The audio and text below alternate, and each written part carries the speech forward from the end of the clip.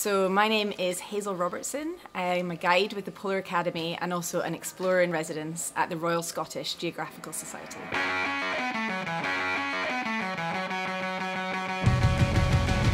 So along with my husband Luke, we go on expeditions and try and raise awareness of global issues and inspire people to take on their own challenges and just realise that everyone's a bit more capable of things than they actually realise. So we were just recently up in Arctic Norway, so right up in the north, in an area called Sapmi, where the indigenous Sami people live.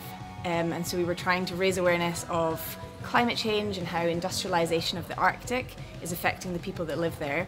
So we undertook a ski expedition, including following some of the spring reindeer migration, interviewing the local Sami reindeer herders and just really getting their perspectives and their views on the ground of kind of what life's like up there. So I've been an ambassador for the Polar Academy for a few years, just really raising awareness, but actually it's been this year that Craig has made myself and Luke as well a guide. So part of that involves being up at Glenmore Lodge for the selection weekend, which was pretty tough but pretty amazing, seeing all these young adults kind of pushing themselves and discovering things about themselves over the weekend, and then been following as many insanity sessions as kind of we can get along to.